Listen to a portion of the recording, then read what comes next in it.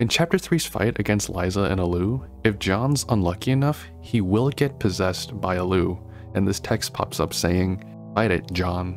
But who's saying that? If this was John's inner monologue, this would have been Blue, but it's clearly not. There has been some speculation about who this could be, and the evidence is pointing towards Satan because both of them talk with white text and all caps. But there's an inconsistency with this, because why would Satan try to actively stop John from killing Liza? It just doesn't make too much sense. So we don't have a definitive answer about who this could be, but I have two possible answers. The first possible answer is that this is just a game design thing. This is probably just a hint by Erdorf to tell the player that they can control John during his possession. Because the first time we see John get possessed, this is after a jump scare, and this is also when we're really confused about what's going on. We're probably too confused to even try to move around as we see possessed John moving around by himself. So the second time when John gets possessed, this is probably just a little hint so that we don't end up killing Liza on accident. Okay, so that was the meta answer. The in-game answer is a bit more of a headcanon, but I think it works pretty well. So this is indeed Satan talking to John, and when he says fight it,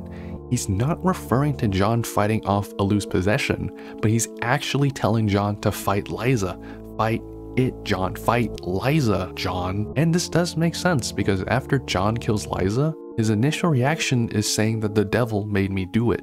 The devil told me to kill you. So this is just a little discussion about who this unidentified speaker is. This question has been floating around a bit in the community for a while, and I just want to give my 2 cents on this. I'm going to stick with these two answers, at least until Erdorf says something further about it, but I think it just makes sense to me. Tell me your opinions down below, what you think, who this could be, or does it even really matter? This is just a little side thing that probably won't be affected by the lore too much. But yeah, have a poppin' time, y'all.